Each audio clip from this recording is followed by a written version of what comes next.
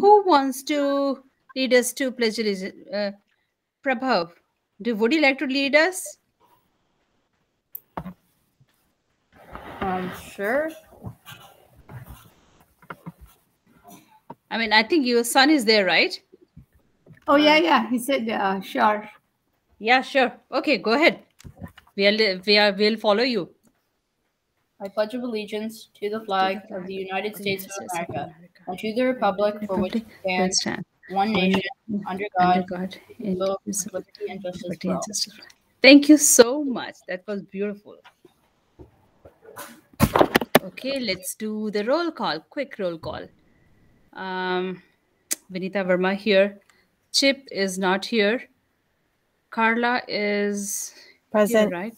Yes. Hi, Carla. Kathy Here. is here. Siv, not here. Susan, Here. Paul, not here. Kelly, Clarissa, Yes, here. okay, Lisa, Yes, here.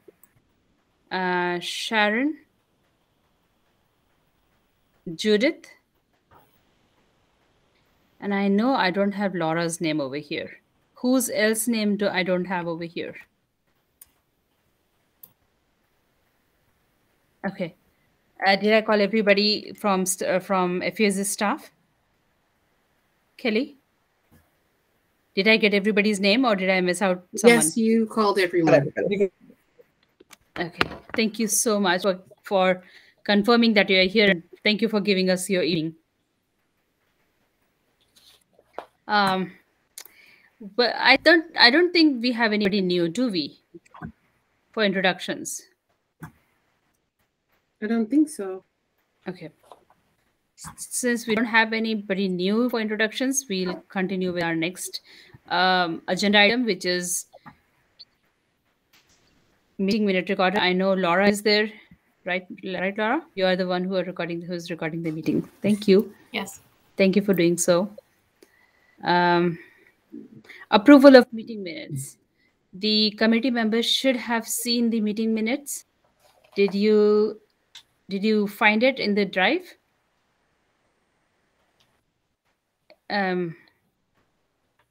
We can have a motion to approve the meeting minutes unless we have some amendments to make. Motion to, do we have a quorum? Can we conduct business? Technically we are supposed to have a large committee, but since we don't have that large committee anymore, and the 3 members who are missing.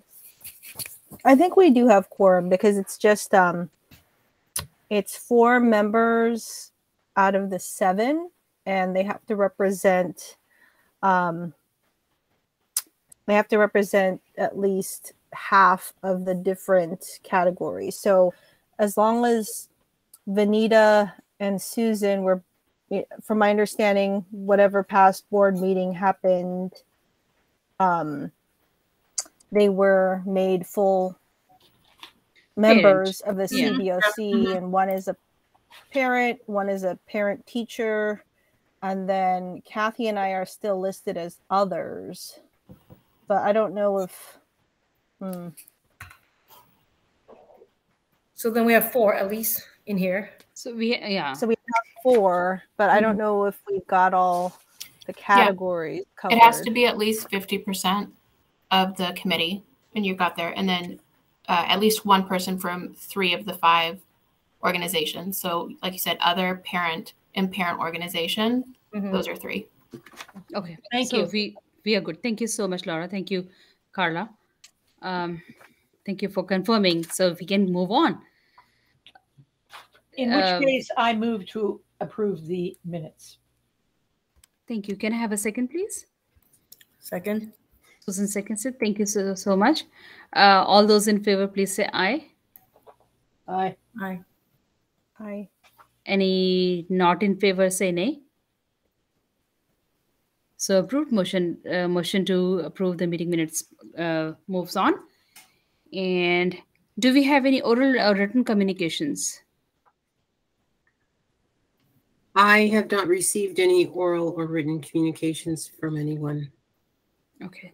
So I have not received any information. Does anybody in the committee have any information regarding that? Did you receive any communication from any community member? Nope. No? Okay. Thank you so much. We have two people from public here. Would you like to give any public comments? Seeing no hand raise, we'll move on to the next agenda item. Was there a hand raise? I saw something just pop up and go away. That was by accident. Say it again. That was by accident. Oh, okay. That's fine. Thank you. Okay, we had no public briefings from last month. Next agenda item is CBOC members and terms and services. Has FESD approved any new terms for CBOC members? Kelly? We have not approved any new members since the last meeting. Okay. And as you see in the next agenda item, which is plan to fulfill the CBOC vacancies, has there been any efforts to do that? The only thing that I'm aware of is that we have, advertised it on our websites, and we have asked the school principals to put a notice in their newsletters that go out to their community members about the vacancies. Okay. We've also, it hasn't come out yet, but I think there's 3 or 4 a year. Those Fremont, the city of Fremont newsletters that go to every residential address in the city.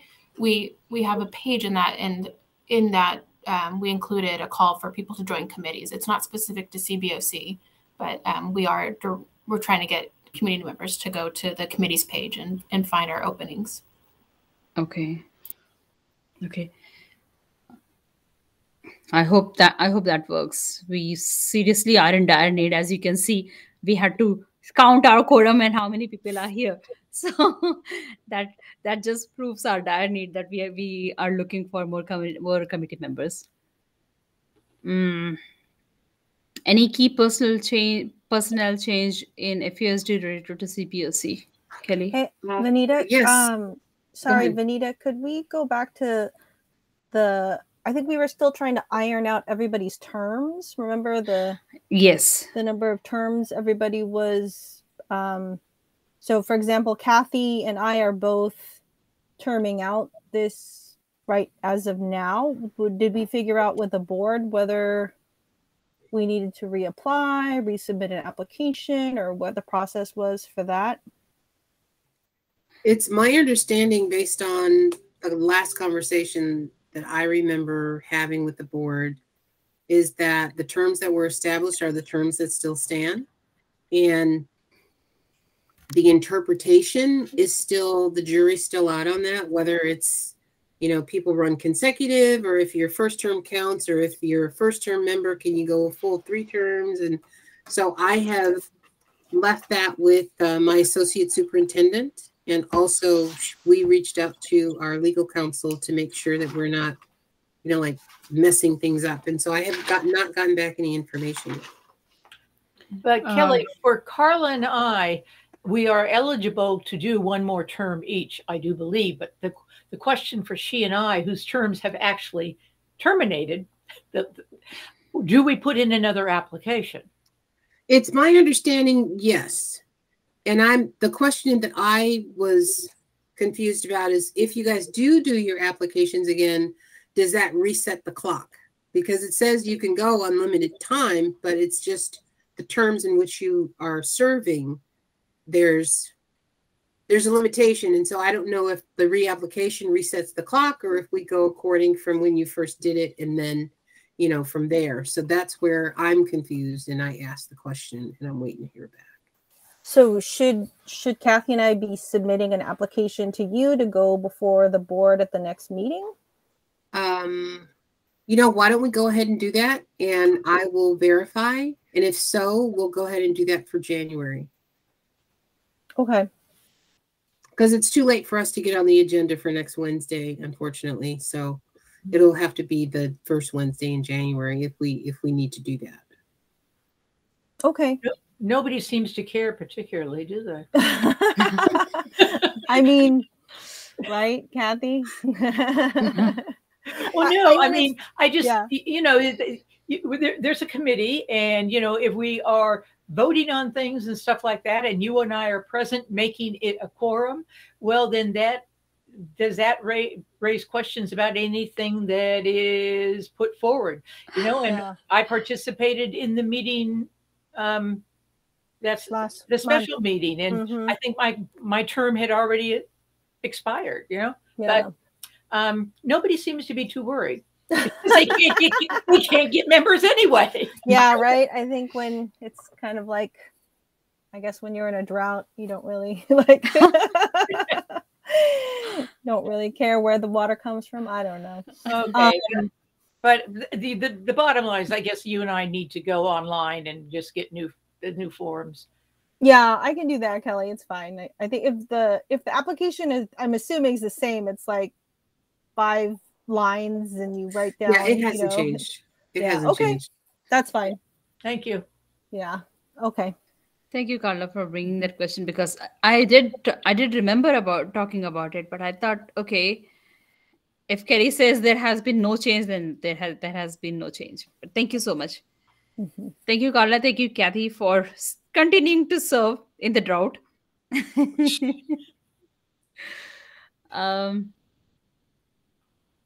Going back to our agenda, where were we? Okay. There has been, so Kelly, I asked a question about, are there any personal changes in refuse to return to CBOC? Sorry about that, I was muted. Yes, there has. So as of course you guys know, Eric Chu left us, and he is now working in his new position as the director of facility in San Carlos Unified School District, which is wonderful because it's only 7 minutes from his house, he said. And he gets to drive his children to school, so he's pretty excited about that, whereas he didn't have that option before. So he is sorely missed. I currently do not have a staff secretary that services facilities and construction, so I apologize if things are a little delayed in getting responses to things, but it's just myself and Gina Shim at this point. Today, Nick Ampon was assigned the interim senior project manager for facilities to take Eric's place, but he's also still serving in his capacity as the supervising engineer for the M&O department. So he's pulled a little thin, and we're managing, and we will hope to fill that position in a permanent status sometime this month, or either the next, within January. And then we are still going to be looking to offset the ripple effect that has occurred in maintenance and operations, because with Nick moving, it also means that his position needs to be backfilled, and whoever takes over his position, that position has to be backfilled, and so forth and so on. So we have a little bit of a card game going on right now with us and trying to manage everything. And then we have one other, Kelly, that this will be Clarissa's last meeting with us. Clarissa is moving on to another opportunity as well, over on the peninsula, which is a little easier for her. And then we will have someone else in place for next month's meeting. But I'm also going to ask Stan to come to that meeting as well, Stan Ing, since he will be training our new person, and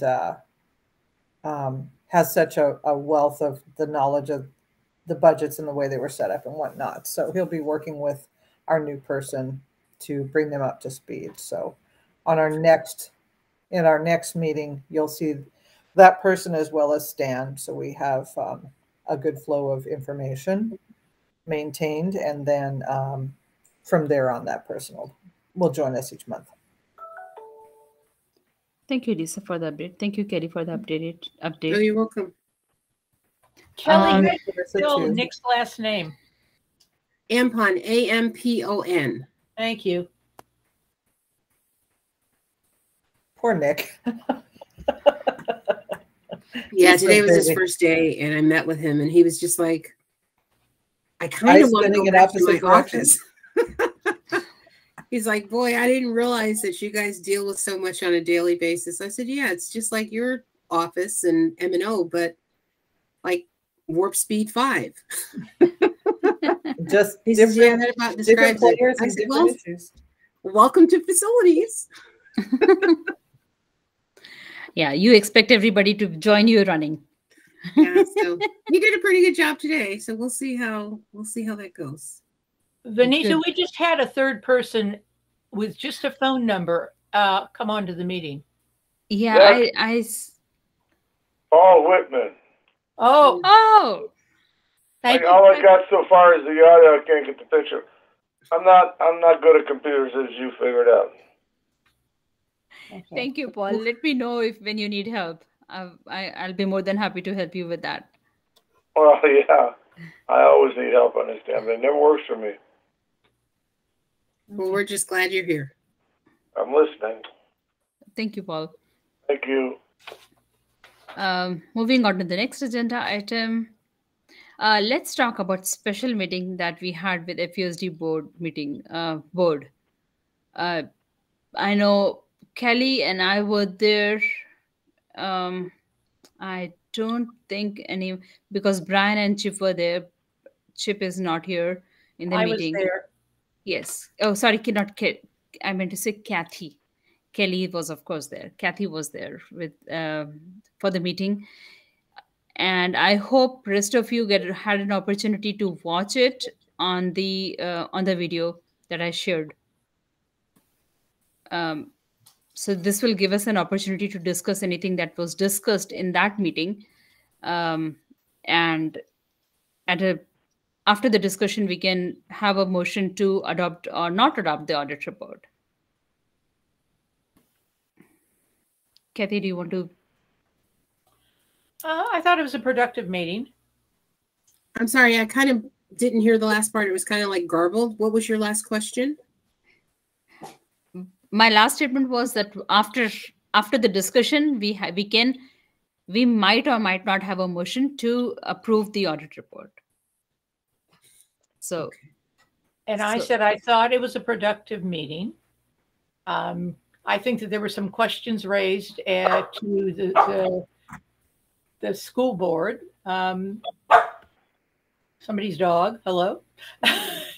But it was productive, and my sense, and I know Civ has sent something in, but I think that horse has left the barn. It was kind of a late comment. So my impulse would be to say, yes, we should approve, but I thought that it was a good meeting. So this is Carla. I did not go in person, but I actually, believe it or not, was one of the few people that was viewing it live.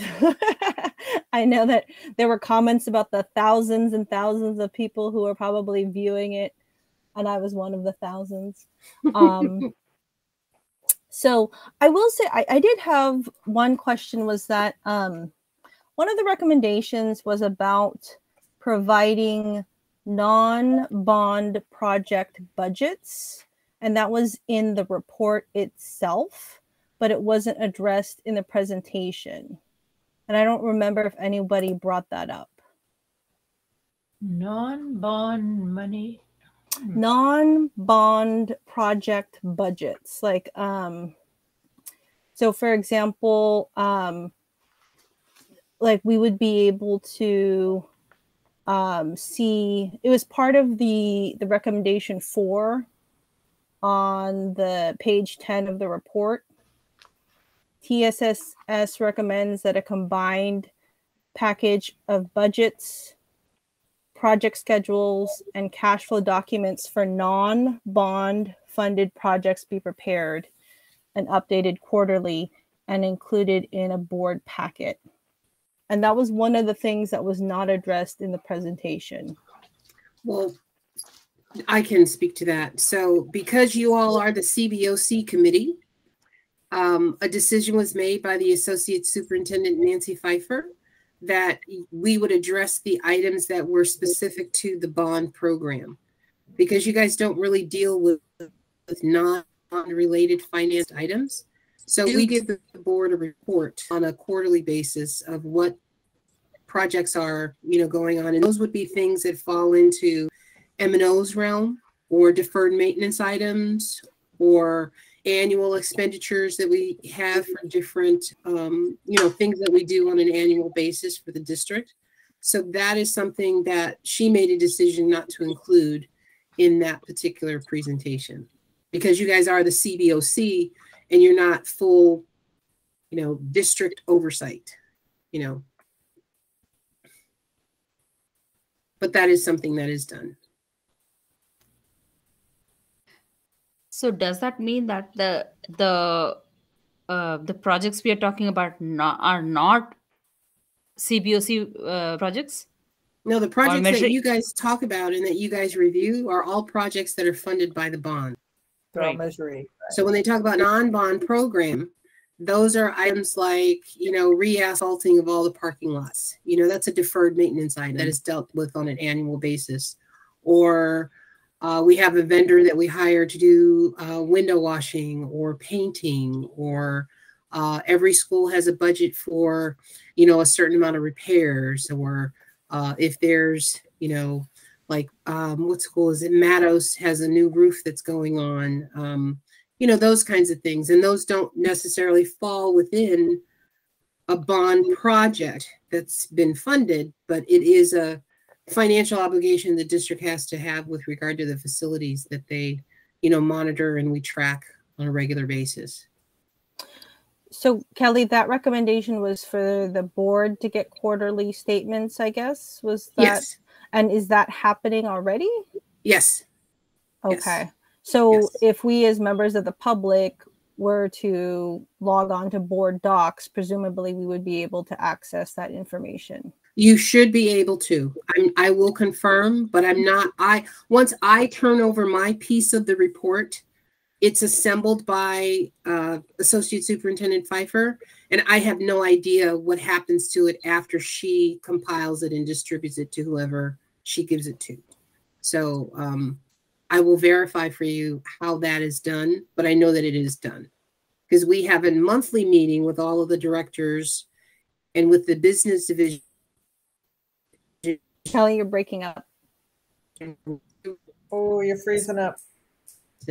Have conversations out there going on, and activities, and that information is compiled. But like I said, I have no idea where it goes after we put it together and move it forward.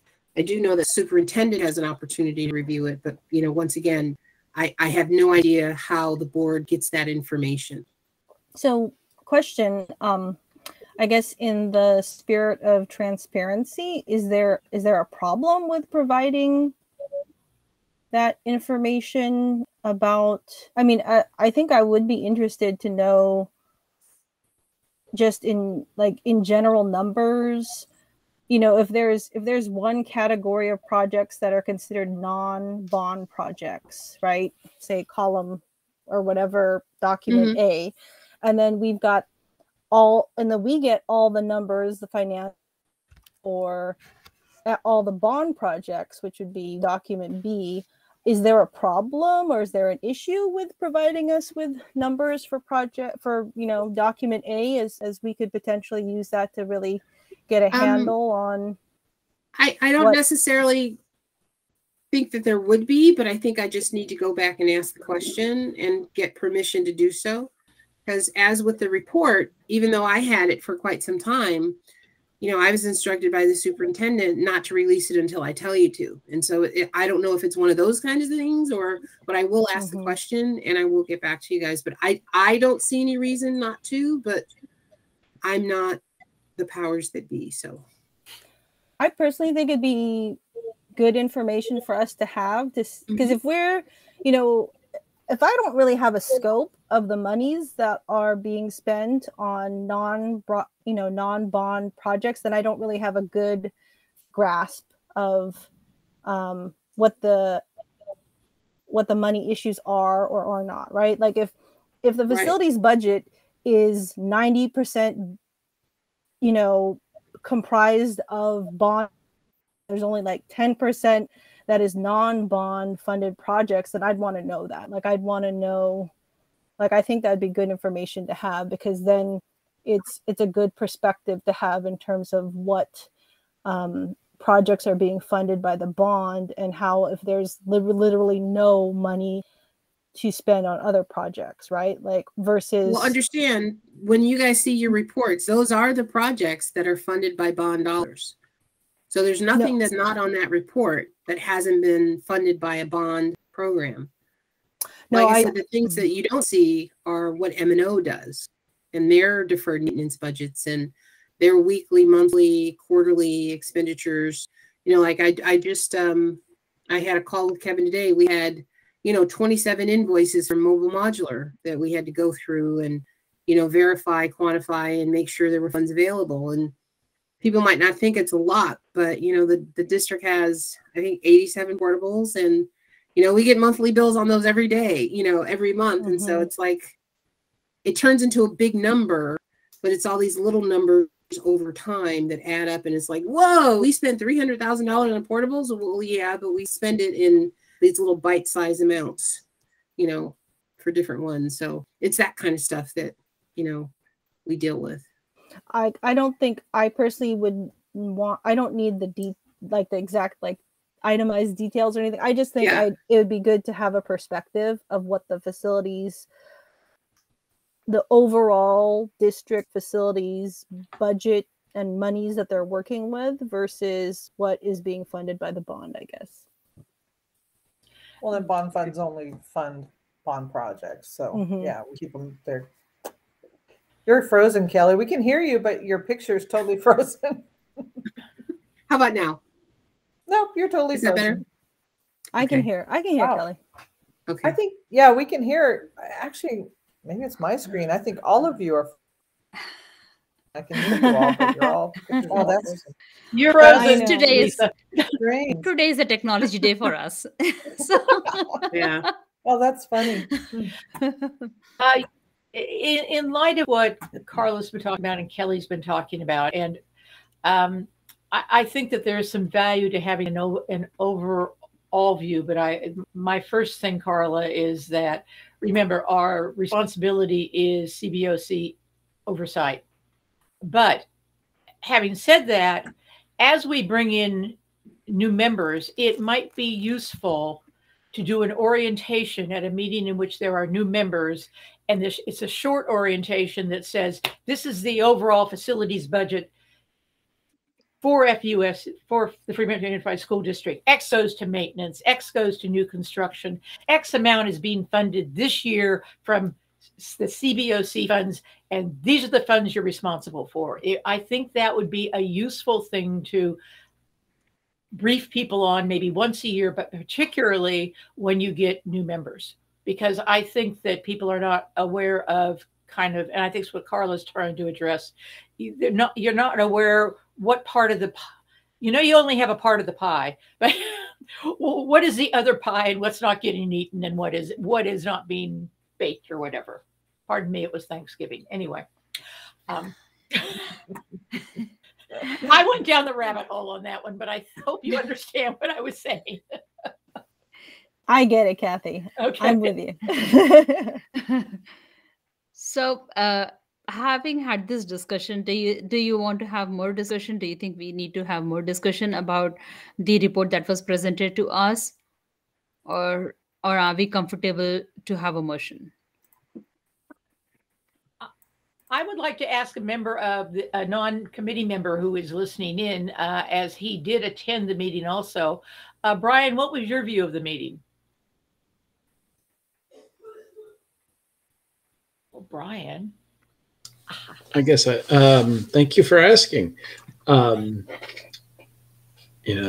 forgotten everything from before Thanksgiving, but I thought it. I mean, I thought it was good, and it was a good conversation, and was able to bring up a lot of things, and was a good reset on being kind of transparent about all the work that, or being transparent about looking at how we can improve, and then about the work that's happened thus far, as well as the stuff yet to come. So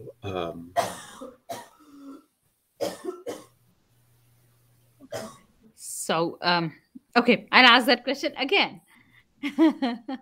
Oh, Kelly's moving now. I can see her. So I'll ask that question again. What do you guys feel about the report, the audit report? Do you think we can adopt it, or do you think we should have further discussion on how it was presented and how or anything else in the report? My motion is that we should accept it. Thank you, Kathy. I'll second, Ms. Carla. Thank you, Carla. Okay, so this is for the committee members. Please say aye if you agree with adoption of the motion. Or aye. Aye. Aye. Okay. Any nays? Motion adopted. So it is official that we adopted the audit report that was presented to us. Thank you very much. It was a very big thing. Yeah, it has been long time in waiting, right, Kathy? And I think we started the discussion in March. So yep. Good thing we did it. We finished it in 2021. We didn't have to wait for 2022. Good. Okay, moving on. Measure E financial audit report, follow-up action. This month I did not receive any reports from FUSD staff. Kelly, would you like to share some the reports? Actually, I did put the reports in the folder, the share folder. Laura and I had discovered earlier that I did not have the correct permissions before to load them in, but they are there now if people want to go ahead and look in the CBOC folder under 12.1. The financial report as well as the monthly report is there. So they are available for review, and I will be happy to, go through that. I can turn that over to Lisa to talk about the monthly status report. Let's do that. Thank you so much. Lisa, is your internet okay now? Yes, no, I'm here. I was just, we usually do the financial part, so I wasn't prepared. So let me go ahead and share my screen and bring up the report. And I will make this quick because there's not a lot of change in terms of scope that they've gotten complete here. Share, come on. Share your entire present. Okay. Here we go. Okay. Can you see the report now? Oh, it's working on it. There it is. There we go. Wow, it's all grayed in. You can see it. Okay. So we'll start with, as always, design. We have Thornton increment 3B and increment 4 still in design. Those are the last two increments for Thornton Middle School conversion project. Increment 3B is the classroom modernization. Increment 4 is the new library and administrative offices, modernization of those. in that new building. The increment 3B has been approved by DSA and is just on hold really until increment 4 comes out of DSA. We're still waiting for increment 4 for DSA to complete their final review on that. We do anticipate that coming out this month. And then the CM team there at Thornton will jump right into packaging those two increments together, getting them out to bid, and going through the procurement process. Centerville Middle School conversion. Whoops, there we go. Centerville Middle School conversion. This is phase 3, increment 2, which is the locker room, the new locker room renovation. And in order to do that, we're bringing in 2 temporary portables to set up a temporary locker room. That is out to bid now currently. And we anticipate opening those bids December 21st and submitting that approved contract to the board on the January 12th board meeting. And then they will move right into construction after that board approval. Kennedy High School modernization, that is in design as well. That has met 100% CD submittal. That is in DSA being reviewed by the agency, and concurrently the CM team and the architect and the consultants are all doing a constructability review of the bid documents, or of the approved 100% CD document. And then while that's in DSA, they will do a constructability review on that. They'll complete that constructability review, and hopefully the architects will turn it over to the architects to address those comments prior to the documents getting out of DSA. So we anticipate doing a page turn review on that sometime either the end of this month or early next month. We anticipate it coming out of DSA sometime in February, get out to bid March, April, and open the bids late April in time to start do an NTP or a notice to proceed in May. And that is scheduling right on track. We'll go through this summer, through the academic school year, and then take it into, this coming summer, which is 2022, take it into fall of 23. So we'll have 2 summers on that job. And that's really a lot of just miscellaneous modernization, some renovation of the theater, upgrading of the theater. But the majority of this work is 96 HVAC units, getting those all replaced on the roof. So, and then the group 1 elementary school projects, those are in still, I'm holding those in project assessment phase. And I say that because we did run into some DSA delays in terms of DSA requirements for accessibility. So we are continuing the design review on those projects,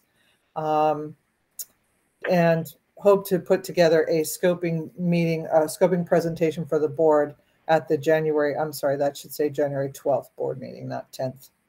So, and then those will move into SD, schematic design, and then, you know, that because of the scope on those projects is very minimal. It's really just a lot of modernization type floor, not modernization, but floor replacement and HVAC units as well. And then some roof patches on most projects, but on Matos, we are addressing the fact that that does need to have a full roof.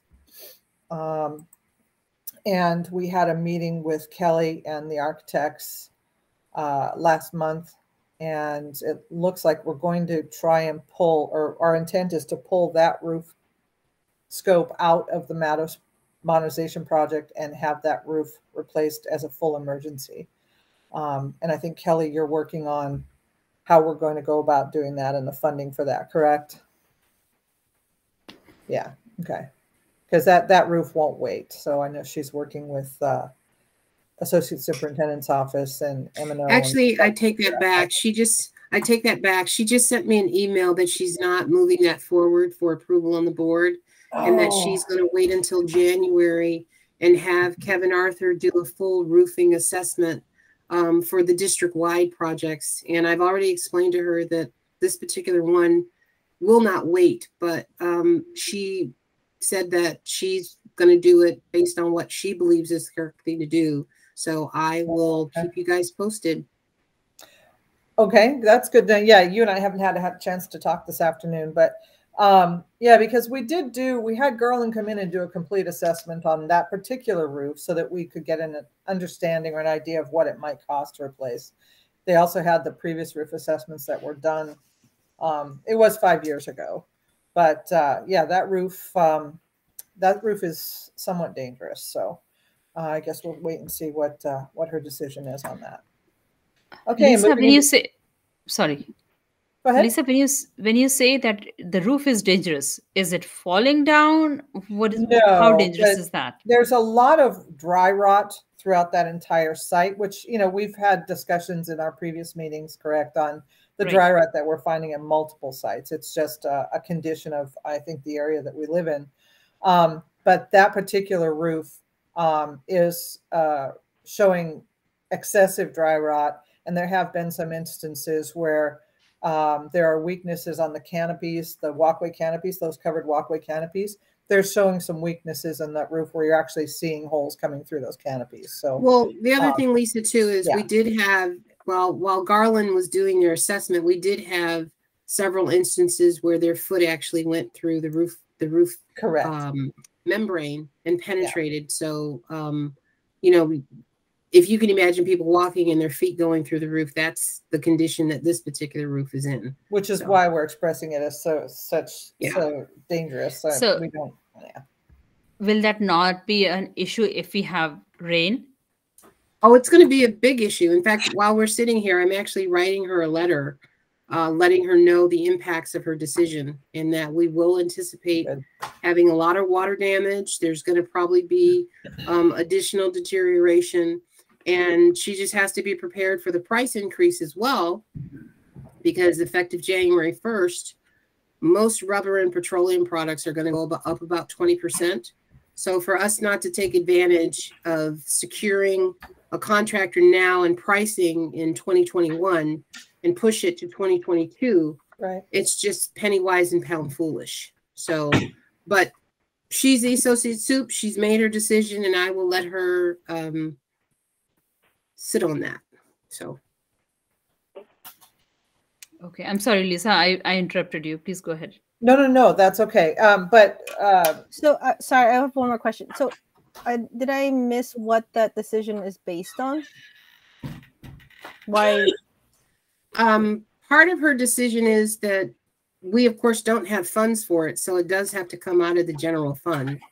And secondly, she doesn't feel that I've provided her sufficient information to make that decision. So she's going to go and have Kevin and her teams of people who she believes to be the experts to do the evaluation again, to tell her the same information that I've already told her. Yeah, and we in the design team have walked with Kevin multiple times already on all of these roofs as we went into design. So he's well aware as well. But the other roofs are not as bad. So Meadows is definitely the focus of our concern for the roofing replacement. Okay. Yes, Brian.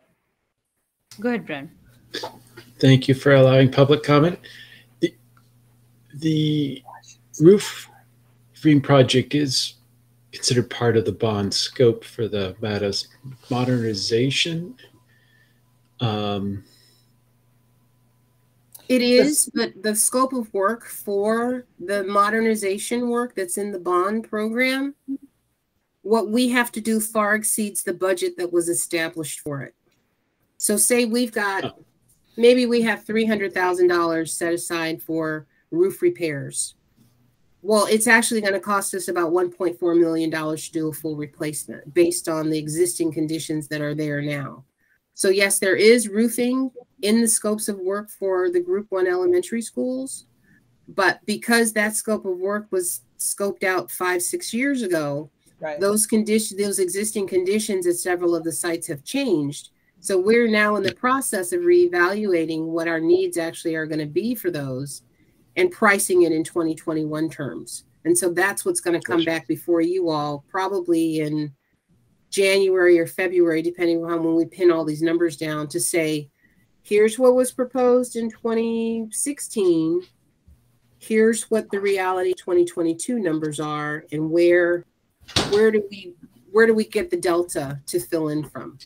Right. I just want to make sure it was clear. Maybe others were already clear, but it's a trade-off decision whether or not to adjust the bond budget for Matos or reduce other scope at Matos to support this additional roofing need. So that's kind of well, and that's the part of the issue as well, is these Group 1 modernization, if you will, projects really are very limited. They're almost I would call them almost more a glorified maintenance project, right? I mean, we're going to replace some of the flooring. We're going to replace their flooring in all the classrooms. We're going to replace some lighting. We're going to replace the switchgear, the main electrical service, and that is with the sole intent to serve the new HVAC units that the projects are getting. Other than that, that's pretty much it. Yeah, a little bit of roof patching where it was deemed necessary, and certainly around where we would be doing the new HVAC units. And then various sites, some might have a little paving, some might have fire alarm system that needs to be augmented. But they're not full-on modernizations. They're very piecemeal. And so there really is not a lot of scope that you could de-scope to save those funds and use them for roofing. You know, the main brunt of the budgets are being taken up by the new switch gears, which we absolutely need in order to supply the new HVAC units, which we absolutely need, which the old switch gears could not support the amount of power we need for those new units. So that's really the bulk of those budgets. And then, you know, flooring replacement where there is asbestos flooring identified, that will get replaced. And then some other minimal works and various, you know, of various bits and pieces. And not a lot of scope to de-scope. So that's one of our other issues. Thank you. Thank you, Brian, for that question. Okay, don't we have measure 98 money that was specially allocated for facility improvements? I'm not sure which measure that is. Is it? I'm sorry. Is that measure A or B or? I'm messing up the name number. Is it 98, 92, 96, or 98? Which one is that? the one which comes from state for. So that's the Prop 50. Those are Prop $51. There you go. Yeah. So those monies have been received, and they actually have been used to reimburse the bond for projects that were bond funded, that were part of the earlier, I guess, modernizations. And so those dollars have been returned to us over time and have been put back in the bond in the contingency line. But recently, Associate Superintendent has required us to pull those dollars out of the bond and actually list them as a separate line item. And we're awaiting board direction that we can either continue to put them in the Measure E as a reimbursement to the program contingency, or they can, you know, choose at their discretion to spend it on these various projects that are cropping up that fall outside of the bond and the non-bond, you know, projects. And you'll see that information. We can get to that because Clarissa has modified the report to show you guys what that looks like. Okay, because I have some questions about that though. That'll be reflected in the report when Clarissa does it. We made those changes on the front so that you could see that information identified according to the way that the Associate Superintendent would like us to split it out now. So have fun at Scouts. Okay, let me go ahead and finish this. Construction phases, Hopkins, Thornton, and Centerville, the 3 large middle school conversion projects are moving right along, are really on schedule. There are no real major schedule impacts currently. However, we are highlighting and tracking very closely those material delays or supply chain delays that could potentially impact our project. So we're tracking those and reporting we're tracking them very closely, reporting weekly to Kelly, and she is able to then forward that information and report up the chain.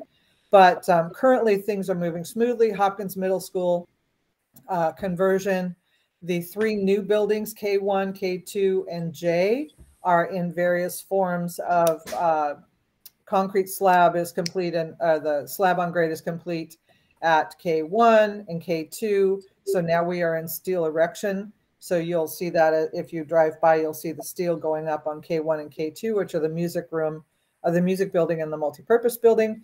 Building J, which is the new classroom building, which is on the left side. I can never remember which direction that is. The left side of the school. They are still working on footings and preparing the ground for slab on grade, rebar, formwork, all of that. The locker room and gym, the interior modernization there is just about done. Buildings A and B, which are the admin and library that we just received, turned over recently to the contractor. Those are going gangbusters, demolition and abatements complete. All of the interior framing and MEP rough-in, mechanical, electrical, plumbing rough-in is ongoing. And then building G, which is the science wing, and building H, which is the music wing, those actually got packed and moved out today. Those 2 buildings are 2 of the buildings that we had the opportunity to start earlier than anticipated, because the site has made that determination to stay over at Lila Bringhurst. So those 2 buildings are starting early, and with the intent that we will have those complete now next summer instead of them dragging out a little longer than that. So that's going really well. Now that they've moved out of G and H today, the contractor will get in there and start putting into containment and starting abatement and demolition. So, and they'll just keep moving right along. Thornton Middle School is in increment 2, which are the 5 new buildings in the back of the site. And they are in various phases of interior finish, ceiling insulation. They are doing little landscaping and sprinkler piping out at the exterior areas, finishing up plaster. So increment 2 is well underway and nearing completion. That will line up really well with 3B and increment 4 starting sometime in February, we're hoping. So that's lining up very well. Centerville Middle School conversion. Currently, phases 1 and 2 are complete. Phase 3, the large majority of phase 3 is the new classroom building, which is building H. And that is the steel erection on building H is now complete. So that went up very quickly, which typically does. Now they go through and do all of the tightening down of bolts, welding, etc., and then placing the metal decking, which would create the floors or the slabs for the various levels. Since that's really the only work they can do in terms of full-on construction during the day, the contractor is coming in and off academic hours, and doing some HVAC replacement work at buildings F, I, and J, just things that they can do to stay ahead of the game, to try and keep the schedule moving forward. And in areas where they might have experienced a little delay, they're pulling all that back. So building K is the big problem child at Centerville, although we've found a good solution and the issue is resolved. Now the contractor needs to start moving forward once DSA approves the new details or the CCD that is submitted to correct the issues that Building K had. Building K is the weight room. It's a portable building that's well over 50 years old. And so there was a lot of dry rot in the walls there. Rather than lose that building, and they have nowhere else to move their weight room, and the complete gut on the interior and modernization was already included as part of the contract. It was determined that the value to replace the exterior walls, as opposed to providing a new portable or trying to find some other space, but a new portable would be slightly, we've priced it in a number of different places, would be slightly over $1 million. So we received approval to go ahead and replace the 4 walls on that portable, and then proceed with the scope work, which has already been paid for, to complete the final finishes on the inside. And they'll have essentially, other than the floor, pretty much a new weight room building. So that will be a benefit for the site overall. So they're working on building K and building H, and then some miscellaneous small things that they can do off hours. Horner Locker Room Expansion Portable Project is complete. That is the 2 new portables, or the 2 portables that were brought in as an expansion to their locker room. That project is complete. There are some punch list items that are in progress, some asphalt replacement that we need to address in areas that weren't acceptable. And then we are still waiting. Lockers for these portables are one of those supply chain issues that I was referring to. Those were supposed to be here at the end of October. They will not be here till January. So, but this doesn't impact the site because they're actually not using those 2 portables yet, and they're not dressing for PE, I don't believe. But they aren't. These 2 buildings are not fully needed right now. And if they do need to use them, they can do it without the locker room, with the lockers. So the principal's, fully content with that. So Washington High School Theater, complete as well. They actually just had the last punch list item, which was the ticker tape. What do you call it? The ticker tape. What's the name? Can't think of it.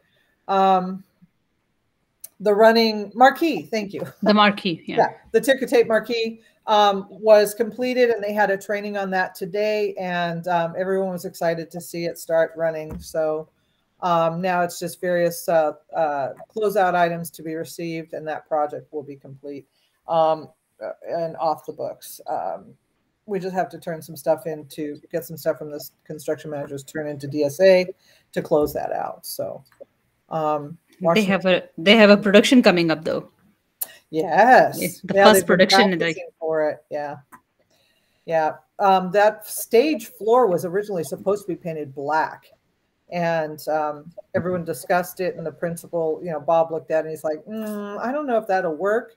And so we left it the light brown that it was originally came in on. And they had actually said the other day when we were out there that they were glad we didn't paint it black, because with moving all of the pieces around and whatnot, you would have seen it in the black paint. So it looks really good. They're very happy with it. They're excited. So, and that's one of the reasons you do this, right? So you can see. Yep. Yeah. So Lisa, I have 2 questions. So yes, ma'am. We have been seeing a lot of supply chain issues, right? And then of course, project get delayed. In general, did the contractor come back to ask for escalation costs for the delay or compensable time delay? No. Oh, okay. No. We're using, and we'll use the Washington example. We're using that, or we're looking at the lockers coming in late as a punch list item. And so once they are received, the subcontractor that was to install those has no problem coming back and just installing them for us. So there are no requests for extension on anything. That's good. That's good to hear. And also the other question is, I know we have been having quite a bit of a supply chain issues, which is everywhere here. What about labor? I mean, especially in the Bay Area, which probably is very tough. Do we have which? I'm sorry? Labor shortage. Do we have labor shortage? I have not heard from any of the contractors that they're having any issues with labor right now. It would depend on which subcontractor you'd be talking to, but right now we haven't had any complaints from the contractor that they can't get anyone in. So far so good. That's good to know. Yeah. Thank you. Yeah. Okay. Any other questions? I will stop sharing.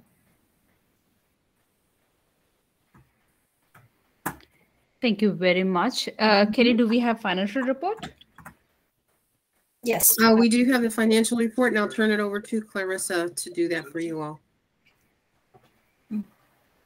Oh, it's snowing where you are, Clarissa. How nice. Is it a virtual background or is it really snowing? Yeah, it's a virtual background. Oh, good. Otherwise, I would have been very jealous. Like, I wish it'd be snowing in San Jose. It's just a virtual, yeah. Yeah. So this is the CBOC report for the financial statements. We did a little bit of moving around funds. Just wanted to let everybody know this is still our revenue here at 684 million. It reduced by like 250 million because we had to move a Washington Theater project $250,000 budget into Fund 25 instead of it being in Fund 21. So that's why there's a difference here. As far as the report goes, there's a few columns that we kind of tweeted a little. We added this Prop 39, which this is the Prop 39 funding here. We wanted to elaborate that. And then the amount didn't change. And then we also added a OPSC and also bond interest and E-rate column here. So these funds were moved into its own category, separating from contingency. And here is the total here. So we will go into what happened in the body of the report. Here. So if you guys can see my screen, right? We can. It's very small, but I am using my drive. Oh, to use to see that. It's big for me. I don't know. Trying to adjust it. Is this okay or on this? I'm okay, but I'm okay. Does anyone have any issues with the visibility, or is it? Because I have it at 125%, so I don't know. I think it's fine, Clarissa. Okay. Okay. So here we actually see the separation of the budget. We actually had to take monies from contingency, the program contingency. That if we go down here, you see a negative amount. So we had originally already separated the OPSC fundings last month. This 15 million. So we had to do an additional separation of the bond interest and the E-rate, which you see here of the 14 million for the interest, and then of course the E-rate of the 1.5 million there. So those are the major changes to the CBOC report. What's the reasoning for taking these were directed by the district, so maybe Kelly, want to elaborate on that? I'm sorry, I'm jockeying between two meetings right now. What was the question? What was the reason for separating out the bond interest funds?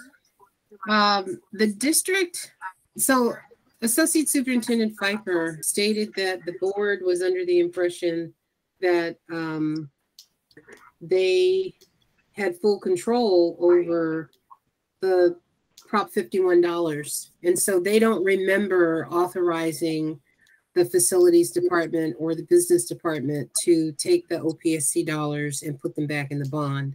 And unfortunately, because the board is relatively new, the only two people that were around when the bond started was Desiree Campbell and Larry Sweeney. And both of them have selectively forgotten that they had agreed to have the dollars reimburse the bond. So we've been scrambling, trying to find documentation that this would actually, one second. I'm sorry, what was the question? Because I'm still at CBOC, but I'm also here now too. Okay, I'm Kelly Lynch McMahon, the Director of Facilities and Construction for Fremont Unified. So I'm sorry about that, guys. So now the way that this is broken out is that all of our funding sources that actually come into the bond program are now identified individually versus being embedded within the program contingency. So now that you see where all of these dollars are, you can now see clearly our program contingency is supported by those Prop 51 OPSC dollars. And so when you take them out, you see that we have a negative $13,028. And when you take out the interest as well as the E-rate, it also shows where the deficit occurs. And so that was the purpose of us breaking it out this way, because they had specifically asked to see it and wanted to know how much money we have received since the inception of the bond and how much interest has been earned. Because the way we were reporting it before, you could see it on the cover sheet, but you couldn't really decipher and pull out exactly how much was coming from which source of funds. So that's why that's that way. So now that they have this information, we are now going to be asking their direction to make a decision or not make a decision to continue to allow that $16 million to be reinserted back into the bond for us to be able to balance out and continue with the budgets that we have right now. Right. So for example, the Group 2 elementary school project, which is slated to would have started sometime next spring. You can see here with and that funding, it is funded, but it's not. If you look at the program contingency now, we're in negative funds. So somewhere it's either Group 2 or Group 3 will end up ultimately not being funded if we don't replenish the contingency with what typically is replenished by the OPSC or Prop 51 funds. But they have to make that decision and give us that direction. Those are at the bottom. So according to us, I know we had this discussion earlier too. According to the CBOC and previous discussions, if I'm not wrong, what we understood was that there was a kind of an agreement that when the OPSC dollars come back, they are going to come to Measure E and they are going to replenish this fund. So that the facilities can continue to be updated the way it was planned by Measure E bond money. Right. And the committee sent a memo that we never received a response to, and I provided Kelly with, I believe, a copy of that memo. And when did we send it? Last year? We sent it. I think it was in June. Okay. No, it was in September. It was in September because that's when we started this discussion with Associate Superintendent Piper. No, it was before she reported, I thought. Anyway, we did send a formal thing that they did not respond to. So what do you think should be our next step to advocate for this money coming back to Measure E bond? Because I personally think that this is wrong for a promise to be broken for something that has already been said and talked about, that it is Measure E bond money and it will be replenished for the school district to identify it as going to somewhere else or not being identified as a part of a CPOC money. I think, and this is just me as a recommendation, I think that you all should do another letter attaching the letter that you already sent them, stating that, this is our position and this is our understanding, and ask them for consideration to continue, to do what they had already previously agreed to do. And then that's what, you all represent the constituents. That is what your expectation is. And I think they would take that under consideration. And the date of the memo was not this year. It was last year because Brian, I believe actually Brian provided us with a copy of it, which I sent to you.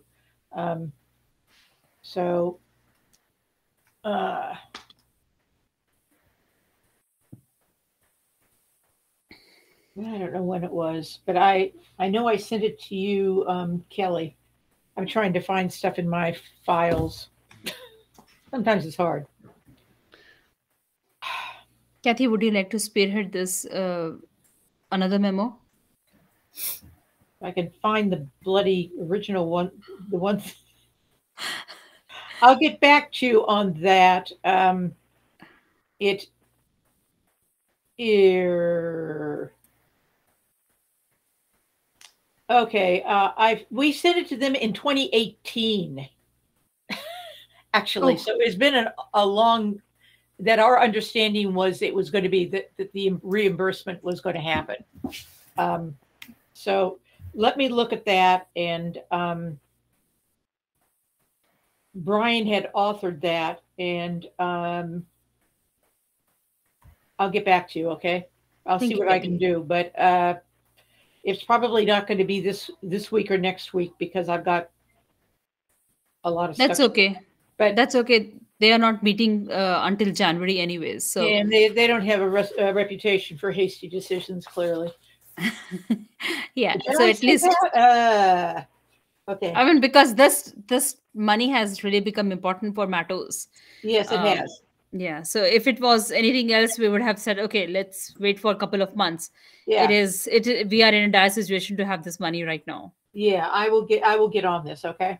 Thank you, Kathy. Vanita, I think we can also do like a committee. I think that's allowed for CBOC if if you wanted to create like a committee that would try to draft something to then present at our next CBOC meeting as what the memo would say, and then we would have to basically vote to send that memo.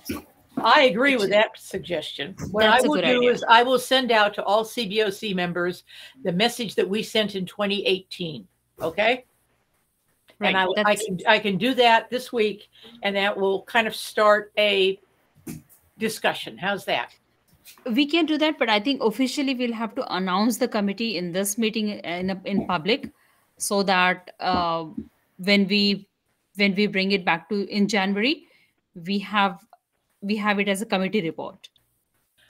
Right, that's fine. I mean, if Kathy's on board, I can be in a committee with Kathy and anyone else who wants to join. And we've had ex officio committees before when we're trying to work on something before it's formalized.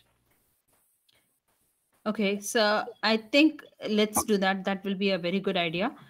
I know Chip is not here. Maybe I can volunteer him for that too. So. If he's allowed back in the country, he's fishing in Mexico, and getting back in the U.S. may be a bit difficult. Oh, that's a different thing. I hope. Oh, and he said he does not have internet. So, okay, let's have anybody else who wants to be on the committee other than Carla, Kathy. Maybe we could also ask Siv offline. Okay. So maybe if the committee is me, Kathy, and then tentatively Chip and or Siv. Okay. And I will be there, but I don't know how much contribution I can do. I will be part of committee though. So it's basically all of our committee. Everybody who is in the committee except for I think Paul and Susan. No, I can't even get this thing on my computer. That's okay. Thank you so much. Okay, so we have a committee now to write the to author the memo to FUSD, and we will be CCing it to superintendent and assistant superintendent, right? And I think we have to actually at our January meeting, the committee would present the memo to the CBOC, and then we would vote on sending it, I guess. Yes.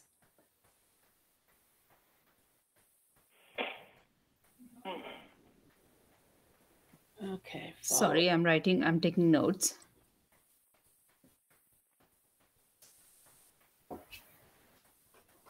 But I will get that Brian's original memo from 2018 out to everybody. Okay. Tomorrow or Friday, and say what are our thoughts? How do we structure that sort of thing? So we'll get it moving somehow.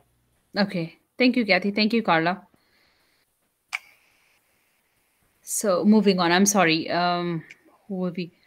Clarissa, you were. I interrupted you. I'm sorry. It's okay. I mean, those are the major changes. A little bit of changes were happened in progress. We had to move the American High School modernization and the VoIP job back into in progress, because technically they're not closed because there's still some activities on them. So I had to move that back up. So you will notice that the expenditure increased from 182 million to 212 million, and it's because the expenditure had to go with those jobs.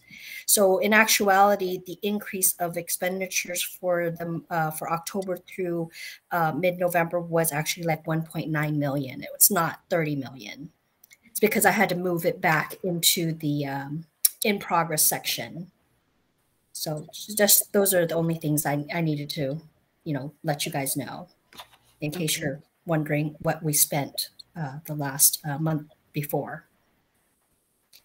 And that's all for me. I don't know if there's any other questions. I mean, does anyone have any questions for Clarissa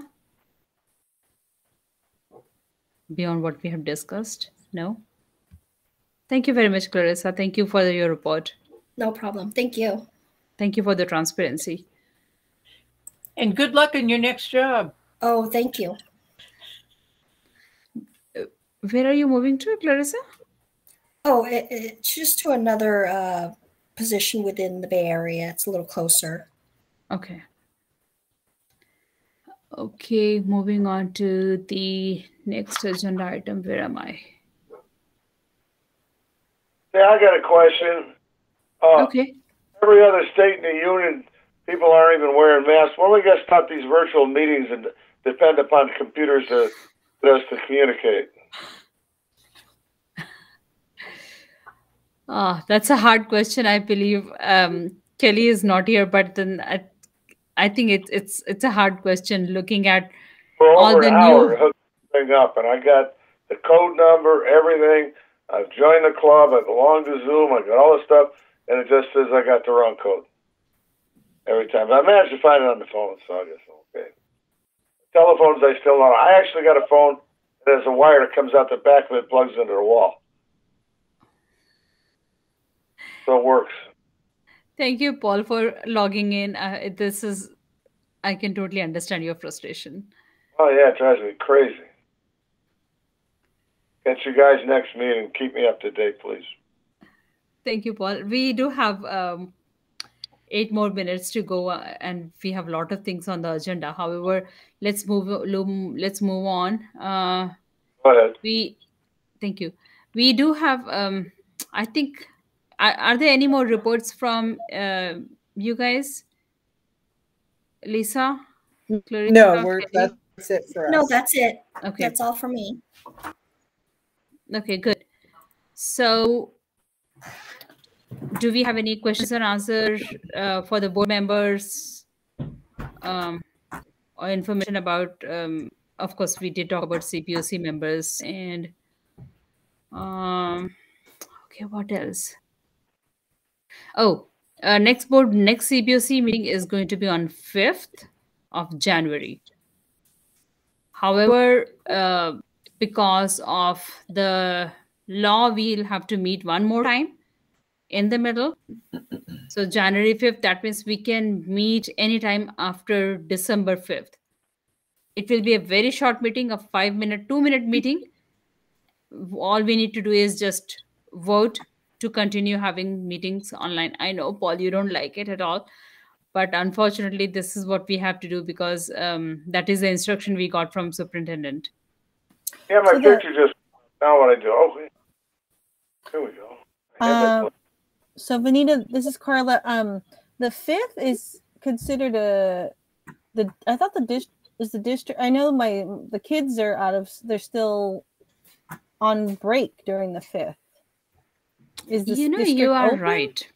You are right. I'm not sure. What about it, Kelly?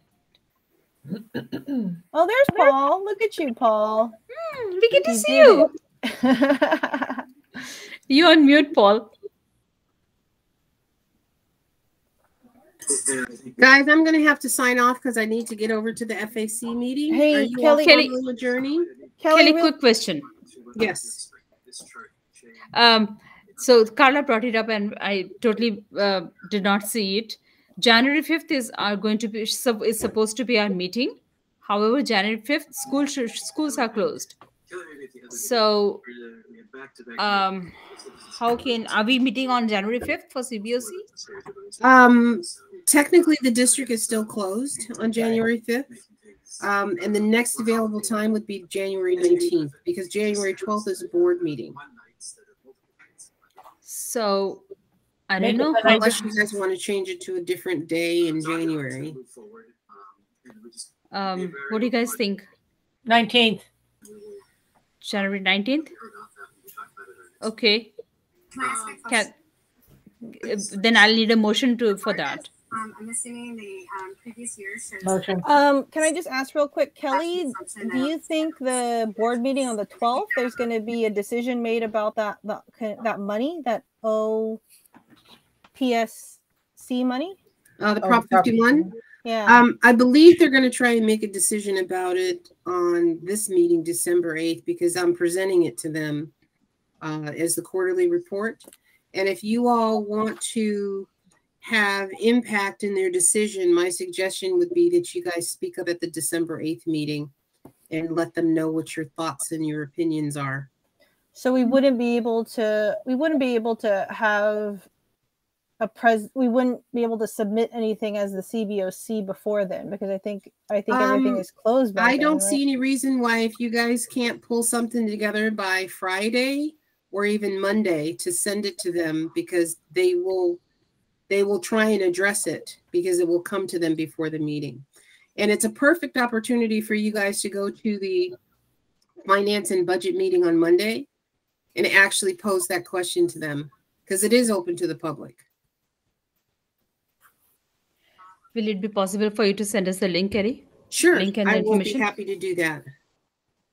I think I'll probably get it tomorrow, because Maleki never sends it to me until the last minute. So I'll make sure that I send that out to you guys. Okay. Okay. So considering what Kelly told us, what do you think we should have? When do you think we should have our January meeting? I know we'll have to do a little bit. Our committee thing will have to be very quick, and we cannot wait for the next meeting. Okay, I can tell you, I cannot do anything in regards to what we were discussing by Monday. It is impossible with my current schedule. So I'm sorry, but I can't. No worries. I'd be happy if you guys want me to help you draft something and you guys wordsmith it. I'll be happy to help you guys do that. I think it's that important. So, but you let me know.